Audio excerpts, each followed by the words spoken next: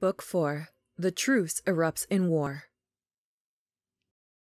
Now aloft by the side of Zeus, the gods sat in council, conferring across Olympus's golden floor as noble Hebe poured them rounds of nectar. They lifted golden beakers, pledging each other warmly, gazing down on Troy.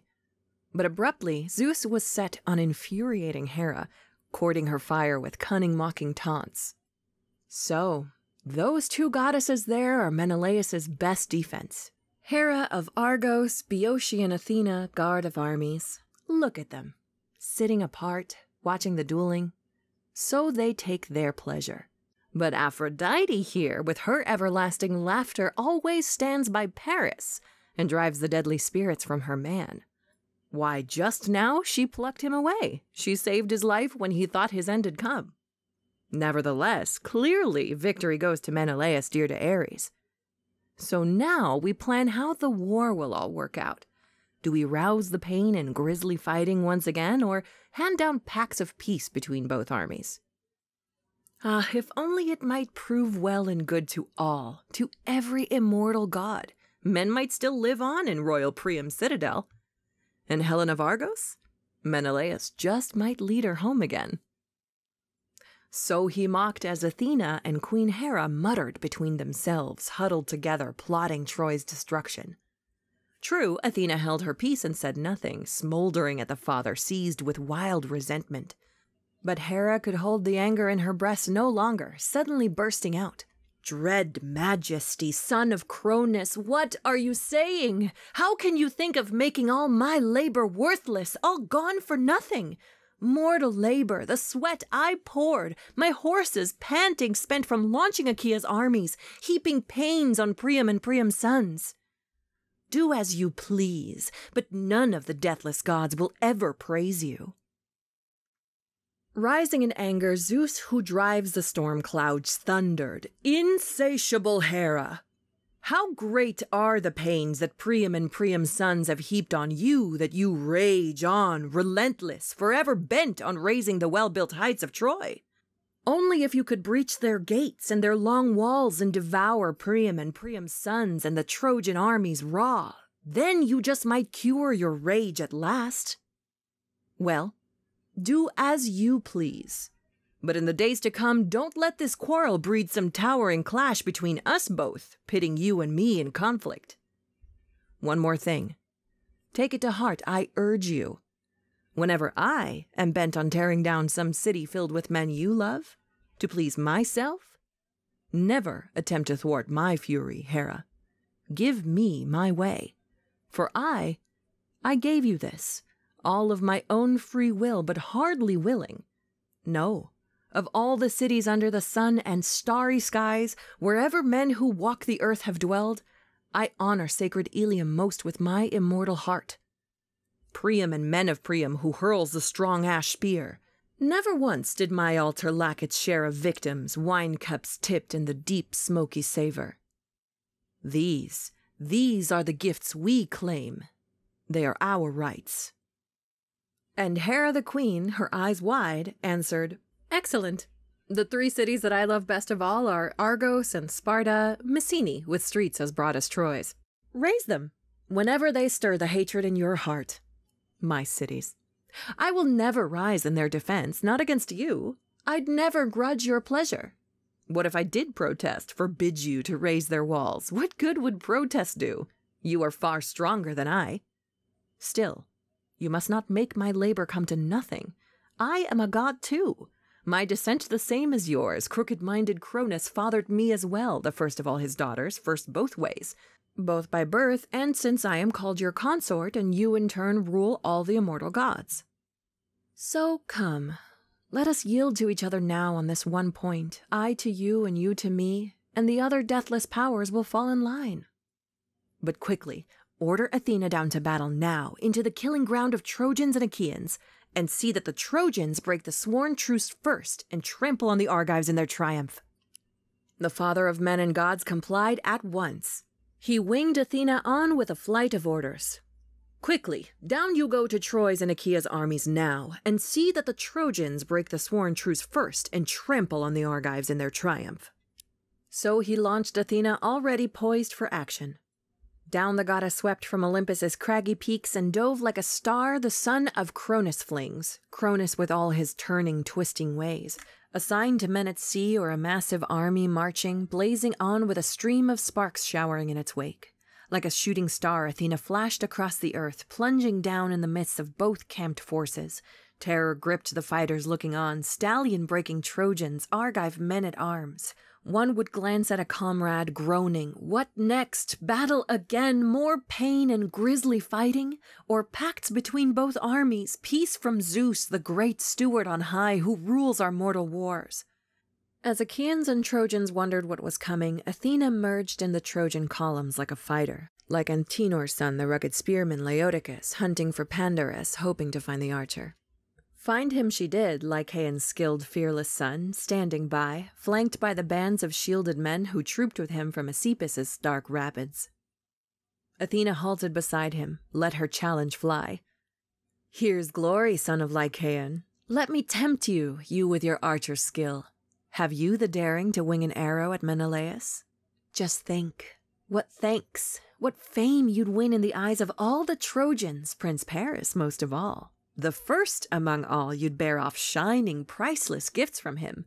Just let him see Menelaus, Atreus' fighting son, brought down by your shaft and hoisted onto his pyre, mourned with grief and tears.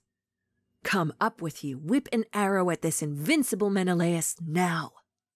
"But swear to Apollo, wolf god, glorious archer, you'll slaughter splendid victims, newborn lambs, when you march home to Zelea's sacred city."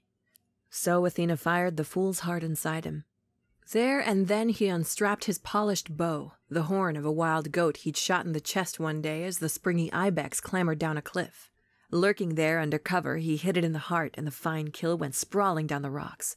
The horns on its head ran 16 hands in length, and a bower good with goat horn worked them up, fitted, clasped them tight, sanded them smooth, and set the golden notch rings at the tips. Superb equipment. Bending it back hard, the archer strung his bow, propping an end against the ground as cohorts braced their shields in a tight wedge to hide him, fearing bands of Argives might just leap to their feet before he could hit Menelaus, Atreus' fighting son. He flipped the lid of his quiver, plucked an arrow fletched and never shot, a shaft of black pain. Quickly notching the sharp arrow on the string, he swore to Apollo, wolf god, glorious archer, he'd slaughter splendid victims, newborn lambs when he marched home to Zelea's sacred city. Squeezing the nock and string together, drawing the gut back to his nipple, iron head to the hand grip till he flexed the great weapon back in a half-circle curve, the bow sprang. The string sang out, arrow shot away, razor sharp and raging to whip through Argive ranks. But you, Menelaus, the blessed, deathless gods did not forget you, Zeus's daughter, the queen of fighters, first of all. She reared before you, skewed the tearing shaft, flicking it off your skin as quick as a mother flicks a fly from her baby sleeping softly. Athena's own hand deflected it down the belt where the gold buckles clasp and breastplates overlap. The shaft pierced the tight belt's twisted thongs, piercing the blazoned plates, piercing the guard he wore to shield his loins and block the spears. His best defense, the shaft pierced even this, the tip of the weapon grazing the man's flesh, and dark blood came spurting from the wound. Picture a woman dyeing ivory blood red, a Carian or Maeonian staining a horse's cheek piece, and it's stored away in a vault, and troops of riders long to sport the ornament, true, but there it lies as a king's splendor, kept in prize twice over, his team's adornment, his driver's pride and glory. So now Menelaus, the fresh blood, went staining down your sturdy thighs, your shins and well-turned ankles. The lord of men Agamemnon shuddered, frightened to see the dark blood gushing from the wound. And veteran Menelaus cringed himself, but saw the lashing cords and barbs outside the gash, and his courage flooded back inside his chest. Nevertheless, King Agamemnon, groaning heavily, grasped Menelaus' hand and spoke out for the men as friends around him groaned as well. "Dear brother, that truce I sealed in blood was death for you, setting you out alone, exposed before our lines to fight the Trojans. Look how the men of Troy have laid you low, trampling down our solemn binding truce. But they will never go for nothing, the oaths, the blood of the lambs, the unmixed wine we poured, the firm clasp of the right hand we trusted. Never. Even if Zeus's wrath does not strike home at once, he'll strike in his own good time with greater fury. Transgressors will pay the price, a tremendous price, with their own heads, their wives, and all their children. Yes, for in my heart and soul I know this well. The day will come when sacred Troy must die. Priam must die, and all his people with him. Priam who hurls the strong ash spear. The son of Cronus, Zeus throned aloft in the heavens where he lives, Zeus himself will brandish over their heads his black storm shield, enraged at their deceit. Nothing can stop it now. All this will come to pass. But I will suffer terrible grief for you, Menelaus, if you die now, if you fill out your destiny now. And I go back to parching Argos in disgrace. For the men will turn their minds toward home at once, and we must leave Priam and all the men of Troy a trophy to glory over Helen, queen of Argos.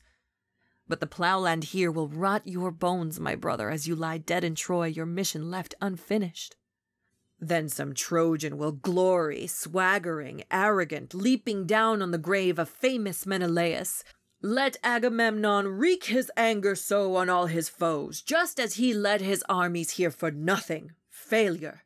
Now home he's gone to the dear land of his fathers, his warships empty, leaving behind the hero Menelaus mouldering in his wake. So some Trojan will trumpet.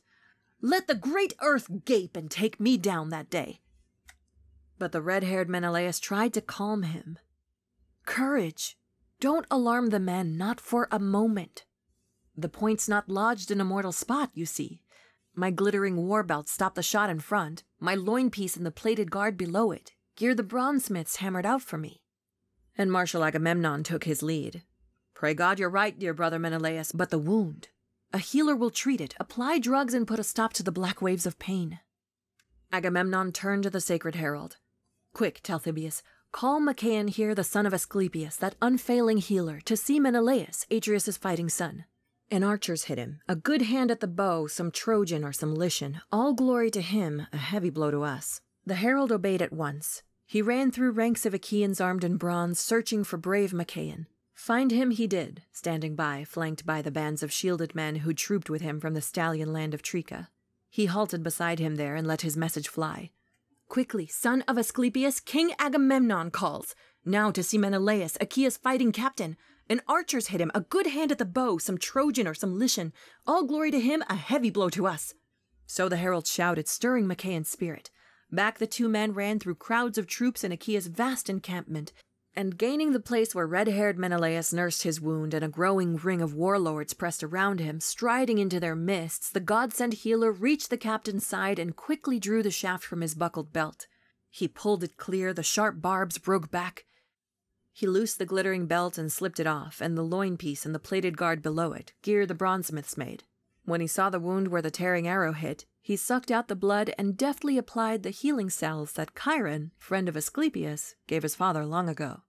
And all while they worked over Menelaus, whose cry could marshal armies, on the Trojans came, columns armed for assault, and again the Argives donned their gear and roused their lust for war. King Agamemnon's hour. You would not find him asleep, not cringing a moment, hanging back from the struggle. He pressed for battle now, where men win glory. He left his team in burnished bronze car with an aide, Eurymedon, Ptolemaeus Pereides' son reining off to the side his snorting pair of stallions. He gave him strict orders to keep them close at hand for the time his knees might buckle with fatigue from bringing crowds of soldiers into line. Then out he went on foot to range the ranks. The charioteers he spotted, fast with teams, he'd halt beside and spur them on. My Argives, never relax your nerve, your fighting strength. Father Zeus, I swear, will never defend the Trojans. Liars! They were the first to trample on their oaths. So vultures will eat them raw, their firm young flesh, and we'll drag their dear wives and helpless children back to the beak ships once we've seized their city. But any men he saw retreating from hateful battle he would lash with a sharp burst of rage. You Argives, glorious braggarts, disgraces, have you no shame? Just standing there, dumbstruck like fawns done in from hightailing over some big meadow, winded and teetering, heart inside them spent? Standing there dazed, your fighting spirit dead. What are you waiting for? You want these Trojans to pin you against your high sterns, beached in the surf? To see if Zeus will stretch his hands above your heads and save your craven lives? So the commander ranged Athea's ranks and brought them into line. Moving on through the crowds, he found the Cretans arming for combat now, ringing brave Idomeneus. Strong as a boar, he urged his frontline troops as Meriones brought the rear battalions up. King Agamemnon, thrilled to watch them work, was quick to salute the chief and sing his praises.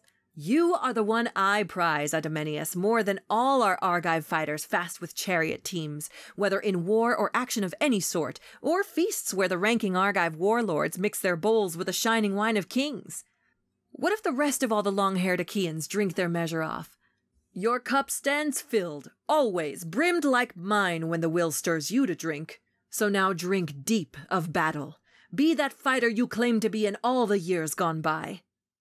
The Cretan captain Idomeneus answered warmly, "Trust me, Atreides. Count on me, your comrade, staunch as I swore at first, that day I bowed my head. Now fire up the rest of your long-haired Achaeans, on with the fighting, quickly! The Trojans broke our binding truce just now. Death and grief to the men of Troy hereafter. They were the first to trample on our pact."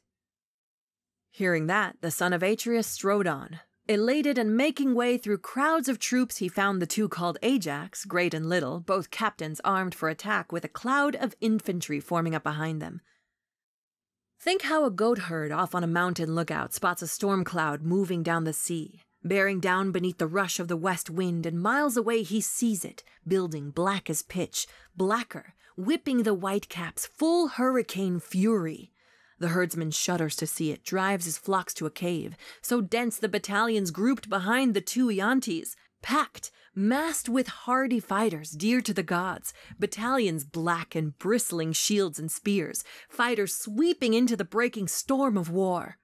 And King Agamemnon, thrilled to see that sight, sped them on with a rousing flight of praises. "Ajax, Ajax, chiefs of the Argives armed in bronze, no orders for you. It's wrong to incite you to. You lead your men to war in so much force. Father Zeus, Athena, Apollo, if all my fighters had such courage pounding inside their chests, we'd bring King Priam's citadel crashing down in an instant, sacked at our hands, annihilated." He spun on his heels and left them there in place, heading for other ranks, and came on Nestor next, the clear speaker of Pylos, posting troops, readying them for action, combat units forming under lanky Pelagon, Alastor, and Chromius, Haemon and stocky Bias, skilled captain of armies. Forward he ranged the charioteers with teams and cars, backed by infantry close behind them, milling brave men the defensive line of battle. That would be their role. But the known cowards he drove amidst the center. A man might cringe, but he'd be forced to fight. And first he gave his drivers strict commands to rein their teams back hard and never panic, no fouling them in the onslaught. Let no man so sure of his horsemanship and soldier's prowess dare to fight it out alone with the Trojans exposed in front of his lines. No heroics now, but give no ground. The charge will go to pieces. And any charioteer who reaches Trojan chariots, thrust your spear from your own car. Don't throw it. Better that way. It's tighter, stronger fighting. So men before your time stormed walls and cities, holding fast to that tactic, warring on with heart. The old soldier spurring his men with skills from a lifetime spent campaigning battles long ago. And King Agamemnon, thrilled to see his efforts, cheered him on with a flight of praise. "Old warhorse, if only your knees could match the spirit in your chest, and your body's strength were planted firm as rock. But the great leveler, age has worn you down. If only some other fighter had your years, and you could march with the younger, fitter men." And Nestor the seasoned charioteer replied, "True, Atreides, if only I were the man I was years ago when I cut down rugged Eruthalion. But the gods won't give us all their gifts at once. If I was a young man then, now old age dogs my steps. Nevertheless, I'll still troop with the horsemen, give them maneuvers, discipline, and commands. That is the right and pride of us old men. The young spearmen will do the work with spears. Younger than Nestor, the next generation up, flush with their fresh strength." So Nestor said, and Atreides ranged forward, glad at heart, and came on Peteos' son, the charioteer Menestheus, standing idle, and circling him Athenian men who could raise the cry of battle. And there beside them the great tactician Odysseus, drawn up with his Cephalenians grouped around him, bands of them, no mean fighters, watching, waiting. The call to action had still not reached their ears, and the columns were only just now forming, moving out, stallion-breaking Trojans and long lines of Achaeans. So the Cephalenians held their ground there, poised. When would some other Argive unit make its charge, engage the Trojan front and open up in battle? Spotting them now, the Lord of Men Agamemnon dressed them down with a winging burst of scorn. "You there, Peteos' son, a king dear to the gods! And you, the captain of craft and cunning, shrewd with greed! Why are you cowering there, skulking out of range, waiting for others to do your fighting for you? It's your duty to stand in the front ranks and take your share of the scorching blaze of battle. First you are when you hear of feasts from me, when Achaeans set out banquets for the chiefs. Then you're happy enough to down the roast meats and cups of honeyed mellow wine, all you can drink. But now you'd gladly watch 10 troops of Achaeans beat you to this feast, first to fight with the ruthless bronze before you." The great tactician Odysseus gave him a dark glance and shot back at once. "Now what's this, Atreides? This talk that slips through your clenched teeth? How can you say I hang back from the fighting when Argive units spur the slashing god of war against these Trojan horsemen? Just you watch, if you'll take the time and care to taste some action. Watch Telemachus' loving father lock and fight with enemy champions, stallion-breaking Trojans. You and your bluster, you are talking nonsense." Seeing his anger flare, Field Marshal Agamemnon smiled broadly and took back his taunts at once. "Royal son of Laertes, Odysseus, great tactician. I must not bait you so beyond the limit, must not give you orders. I know for a fact the spirit in your heart is well disposed to me and all my efforts. We see eye to eye. Come, we'll set these things to rights later. If any offenses pass between us now, may the gods make all our bluster come to nothing." He left him there in place, heading for other chiefs. And he came on Tydeus' son, impetuous Diomedes, standing by in his bolted car behind his team, with Sthenelus flanked beside him, Capaneus' son. And spotting Tydides there, Field Marshal Agamemnon gave him a winging burst of scorn. "What's this? You, the son of Tydeus, that skilled breaker of horses, why cringing here, gazing out on the passageways of battle? That was never Tydeus' way, shy behind the lines. He'd grapple enemies, bolting ahead of comrades. Or so they claim who watched him at his work. I never met the man myself, never saw him, but they say he had no equal. True enough, he came to Messene once, but not at war with us. A guest, a friend, with the royal Polynices, raising troops that time they geared to attack the holy walls of Thebes. They pressed us hard. They begged us to give them battle-tested allies. My kin were glad to oblige and grant them their requests, till Zeus changed our minds with a flash of bad omens. So off they went, getting some distance on their way, and reached the Asopus' grassy banks and reed beds. From that point, the men sent Tydeus on ahead bearing their message. He marched out at once and came on crowds, menacing bands of Thebans feasting away in the halls of mighty Eteocles. There, a total stranger, the horseman Tydeus had no fear, alone in the midst of Theban hordes. Undaunted, Tydeus challenged them all to tests of strength and beat them all with ease. In each event, Athena urged him on with so much winning force. But the Thebans rose in anger, lashed their teams, and packed an ambush to meet him heading back. Full 50 fighters with 2 chiefs in the lead, Hunter the son of Bloodlust, strong as the gods, and Killerman's son, the gifted cutthroat Slaughter.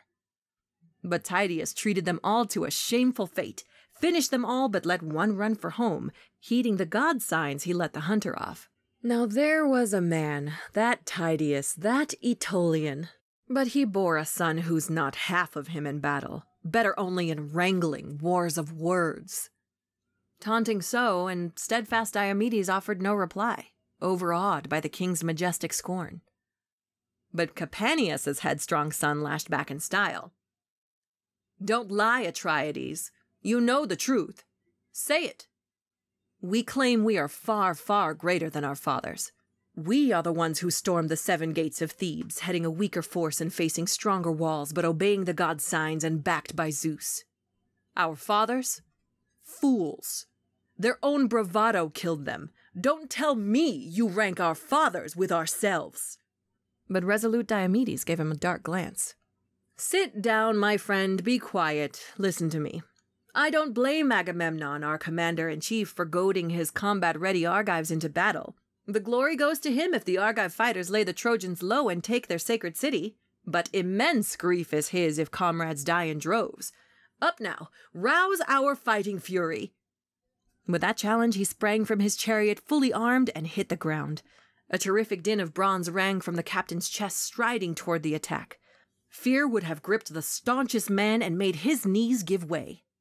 As a heavy surf assaults some roaring coast, piling breaker on breaker, whipped by the west wind, and out on the open sea a crest first rears its head, then pounds down on the shore with hoarse rumbling thunder, and in come more shouldering crests, arching up and breaking against some rocky spit, exploding salt foam to the skies.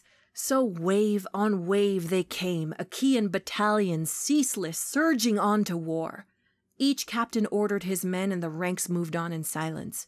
You'd never think so many troops could march holding their voices in their chests, all silence, fearing their chiefs who called out clear commands, and the burnished, blazoned armor round their bodies flared, the formations trampling on. But not the Trojans, no. Like flocks of sheep in a wealthy rancher's steadings, thousands crowding to have their white milk drained, bleeding non-stop when they hear their crying lambs, so the shouts rose up from the long Trojan lines, and not one cry, no common voice to bind them all together. Their tongues mixed and clashed, their men hailed from so many far-flung countries. Ares drove them, fiery-eyed Athena drove the Argives. And terror and rout and relentless strife stormed too, sister of the man-slaughtering Ares. Ares is comrade in arms, strife only a slight thing when she first rears her head, but her head soon hits the sky as she strides across the earth. Now strife hurled down the leveler hate amidst both sides, wading into the onslaught, flooding men with pain. At last the armies clashed at one strategic point. They slammed their shields together, pike scraped pike with the grappling strength of fighters armed in bronze, and their round shields pounded, boss on welded boss, and the sound of struggle roared and rocked the earth. Screams of men and cries of triumph breaking in one breath, fighters killing, fighters killed, and the ground streamed blood. Wildly as two winter torrents raging down from the mountains, swirling into a valley, hurl their great waters together, flash floods from the wellspring plunging down in a gorge, and miles away in the hills a shepherd hears the thunder. So from the grinding armies broke the cries and crash of war. Antilochus was the first to kill a Trojan captain, tough on the front lines, Theseus' son, Echepolus. Antilochus thrust first, spearing the horsehair helmet right at the ridge, and the bronze spear point lodged into the man's forehead, smashing through his skull, and the dart came whirling down across his eyes. He toppled down like a tower in the rough assault. As he fell, the enormous Elephenor grabbed his feet, Chalcodon's son, lord of the brave-hearted Abantes, dragged him out from under the spears, rushing madly to strip his gear, but his rush was short-lived. Just as he dragged that corpse, the brave Agenor spied his ribs bared by his shield as he bent low. Agenor stabbed with a bronze spear and loosed his limbs. His life spirit left him, and over his dead body now the savage work went on, Achaeans and Trojans mauling each other there like wolves, leaping, hurtling into each other, man throttling man. And Telamonian Ajax struck Anthemian's son, the hardy stripling Simoisius still unwed. His mother had borne him along the Simois' banks when she trailed her parents down the slopes of Ida to tend their flocks, and so they called him Simoisius. But never would he repay his loving parents now for the gift of rearing, his life cut short so soon, brought down by the spear of lion-hearted Ajax. At the first charge he slashed his right nipple, clean through the shoulder went the brazen point, and down in the dust he fell like a lithe black poplar, shot up tall and strong in the spreading marshy flats, the trunk trimmed but its head a shock of branches. A chariot maker fells it with shining iron axe as timber to bend for handsome chariot wheels, and there it lies, seasoning by the river. So lay Anthemian's son Simoisius, cut down by the giant royal Ajax. Antiphus hurled at him. The son of Priam, wearing a gleaming breastplate, let fly through the lines, but his sharp spear missed, and he hit Lucus instead. Odysseus' loyal comrade, gouging his groin as the man hauled off a corpse. It dropped from his hand, and Lucus sprawled across it. Enraged at his friend's death, Odysseus sprang in fury. Helmed in fiery bronze, he plowed through the front, and charging the enemy, glaring left and right, he hurled his spear, a glinting brazen streak. And the Trojans gave ground, scattering back, panicking before his whirling shaft. A direct hit. Odysseus struck Democoon, Priam's bastard son, come down from Abydos, Priam's racing stables. Incensed for the dead, Odysseus speared him straight through one temple, and out the other punched the sharp bronze point, and the dart came swirling thick across his eyes. Down he crashed, armor clanging against his chest, and the Trojan front shrank back. Glorious Hector, too, as the Argives yelled and dragged away the corpses, pushing on, breakneck on. But Lord God Apollo, gazing down now from the heights of Pergamus, rose in outrage, crying down at the Trojans. Up and at them, you stallion-breaking Trojans! Never give up your lust for war against these Argives! What are their bodies made of, rock or iron, to block your tearing bronze? Stab them, slash their flesh! Achilles, the son of lovely sleek-haired Thetis, the man's not even fighting! No, he wallows in all his heartsick fury by the ships! So he cried from far on the city's heights, the awesome god Apollo. But Zeus's daughter Athena spurred the Argives on. Athena first in glory, third born of the gods, whenever she saw some slacker hanging back, she hurtled through the onset. Now, Amarynceus' son Diores, fate shackled Diores fast, and a jagged rock struck him against his right shin beside the ankle. Pirous, son of Imbrasus, winged it hard and true, the Thracian chief who had sailed across from Enus, the ruthless rock striking the bones and tendons, crushed them to pulp. He landed flat on his back, slamming the dust, both arms flung out to his comrades, gasping out his life. Pirous, who heaved the rock, came rushing in and speared him up the navel, his bowels uncoiled, spilling loose on the ground, and the dart came swirling down across his eyes.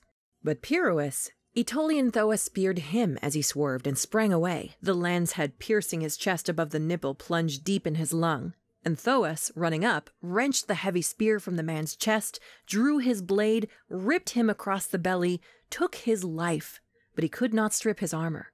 Look, there were Pirous' cohorts bunched in a ring, Thracians, top-knots waving, clutching their long pikes, and rugged, strong, and proud as the Trojan Thoas was, they shoved him back. He gave ground, staggering, reeling, and so the two lay stretched in the dust side by side, a lord of Thrace, a lord of Epeans armed in bronze, and a ruck of other soldiers died around them. And now no man who waded into that work could scorn it any longer. Anyone still not speared or stabbed by tearing bronze who whirled into the heart of all that slaughter? Not even if great Athena led him by the hand, flicking away the weapons hailing down against him. That day, ranks of Trojans, ranks of Achaean fighters sprawled there side by side, face down, in the dust.